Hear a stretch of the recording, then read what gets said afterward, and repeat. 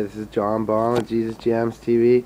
I got a couple of things I want to say in response to this video. First of all, I don't live in Lawrence, Kansas, and second of all, that's not me talking on the video you guys have playing. So, but that is me you got my face on, and I would appreciate you taking my face off, because that's most definitely not me.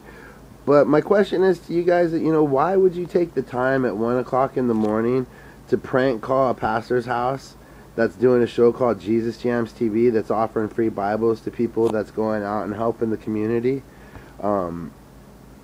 That's my question. Why would you continually do that night after night, night after night, night after night, week after week, week after week, and sit there and call me from like 5 different phones, prank calling me?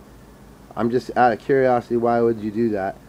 But just so you guys know, we're going to continue to pray for you folks, and I appreciate if you'd stop calling me. But again, like I said, I'd appreciate if you take this video off, because that's most definitely not me, and I don't live in Kansas. So God bless. I'll be praying for you folks. Ryan Tran.